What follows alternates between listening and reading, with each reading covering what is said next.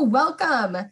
E3 is welcoming everybody that is attending to our Diwali celebrations. Then we have Kanika Chadda-Gupta, former CNN India news anchor, is the definition of a diverse female leader. After giving birth to her 3 babies within 1.5 years, bless you, she decided to use her background to help others facing sudden uncertainties of parenthood.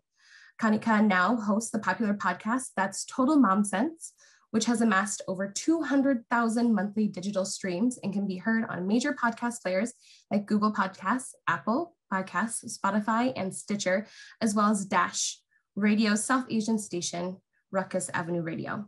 And Kanika, you spend most of your Diwalis in America. What are some of your fondest memories? Sure. So yeah, my parents immigrated here when I was 2. And, credit goes to both my mom and dad for kind of exposing us to Indian culture early on. So my mom found out about classes at a local Sunday school called India School. And so I really looked forward to our big Diwali recital every year. And so there I trained in Kuchipudi, Indian classical dance, Hindustani vocal music, and Hindi. And there was, of course, tabla, harmonium, all sorts of classes.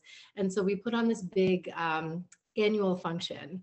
And it was so spectacular to see all these young kids on stage, whether it was reading, reciting poems or singing songs. In fact, I remember one of the songs that I learned when I was 9.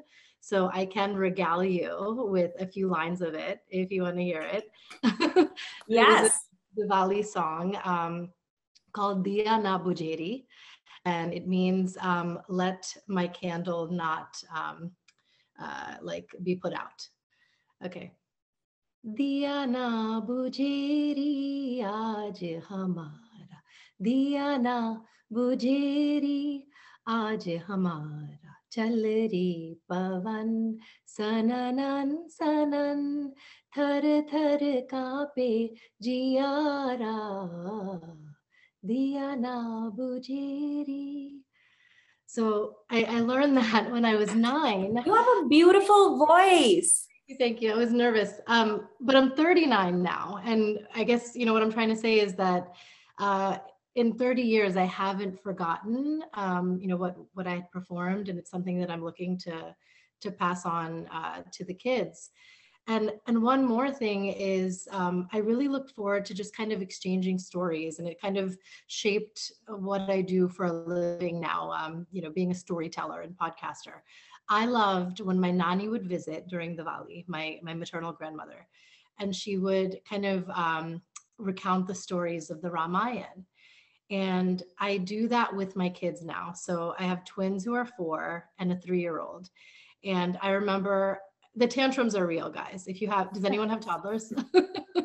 They're insane. So you always have to have some, tricks and things that you're pulling out of your hat to get them to calm down. And so there was this one day at dinner, they were sitting at their little table and they weren't eating. And I said, do you want me to tell you the Ramayana story? And so I sat and recited the story, and there's so many layers from we both know this, and those who are Indian know, it's like the golden deer, Lakshman Rekha, Hanuman and the monkey army.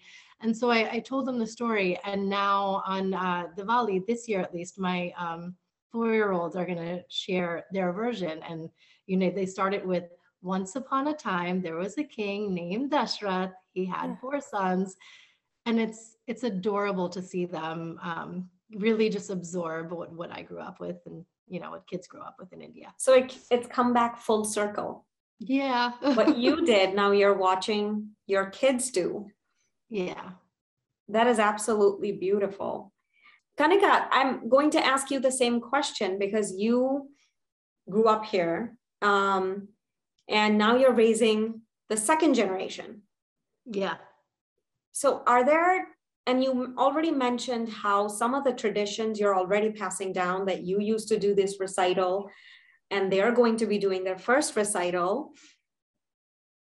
Now, what have you changed along the way, and what have you, in addition to them performing and them listening to the stories, have you kept the same? Sure. I mean, I love how both of you kind of shared how it's just about the togetherness and getting together with family and friends. And so that's definitely Diwali for us, kind of having extended family, cousins. It's multi-generational, grandparents, toddlers, babies in diapers. It's a huge range of age groups getting together. And I feel like that's something that's very much the same. It's how we grew up too. And things that have kind of tweaked. So we are taking the day off. I mean, my kids are younger though. I feel like when it's SAT prep, I don't know. I don't know about that. You can miss your AP classes and things like that. Yeah. So they're 4 and 3, right? So they're in preschool. So we're letting them take the day off. They're so excited about it. They've been talking about it for a week now, like Thursday, November 4th, the holiday, don't have to go, so they're excited about that. And we're going to go apple picking that day. So totally random, we're fun. Our own fall family tradition, if you will. We can do that on Diwali, not as much rush. And, it'll be fun, just a family outing. And I'm going to be going to the school tomorrow to do a Diwali event. And this really just came up organically. I was speaking to the preschool directors and said, are we celebrating Diwali? And they said, no, but we'd love to. So if you want to kind of pioneer it, go ahead, we'll support you. And so that's what we're doing tomorrow. It's going to be an outdoor function. So many families are bringing food and sweets. And I am doing a book reading. I have that here. It's called Twinkle, Twinkle Diwali Lights, if you see it. So this is available on Amazon. And there's so many Diwali books out there now, which is so nice to see that there's like kids books like this that they can enjoy. So I'll be doing a reading of that. We have a choreographer coming to teach a dance. There's fun. Diya making. So they're going to, do that with the clay pots, rangoli. And one thing that I feel like is a tweak, but I'm so excited, is we're going to have all the children sing This Little Light of Mine, which a song they already know, especially preschoolers. And that's really what Diwali is about. It's about not allowing anyone else, any darkness, any metaphorical darkness, if you will, dim your light. We all have a light within us and we should let it shine bright. And so we really want to teach the kids that. That is so beautiful. You have a jam-packed day for the next couple days. Yeah, I know. Yeah, I took a lot of time off. So not as many Zooms this week, but it's good to celebrate. It's good to take that time. That is beautiful. Kanika, what are your thoughts of putting your kids in? Like, do you have them wear kurtas or Indian outfits for Diwali? I do. I mean, especially like, in this pandemic life we're living. Yeah, we do look forward to it. I mean, last year, we were just kind of holed up. It was just our family at home, but we dressed up and it was fun. And I, find outfits that are like just cotton fabric or silk. And because I agree with you, Zarna, the ones that are itchy are no good. But yeah, so my daughter especially loves dressing up. I mean, she says I'm an Indian princess, and I remember growing up, we would say that too, my friends and I. And we both also participate in the traditions. But when we were in India, it was quite different, where women took on most of the responsibility of decorating the house, cleaning the house, and cooking. And men did some of the shopping work, like going out of the house. So that's what I remember from my childhood. I don't know about Kanika, you and Zarna. Yeah, I mean, I would say, not that, I want to stereotype or gender stereotype, but putting up the lights and stuff.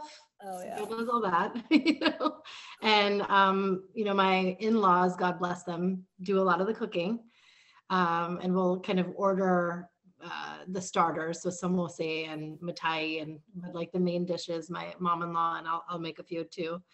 And yeah, and we all kind of partake in the cleaning and the responsibility around that.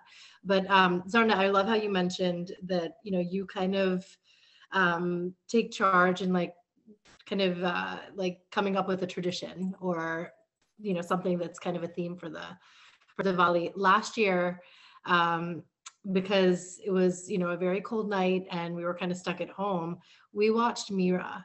I don't know if there are any Disney Junior fans, but our kids love Mira. I mean, it's like you have to subscribe to Disney Junior if you don't already.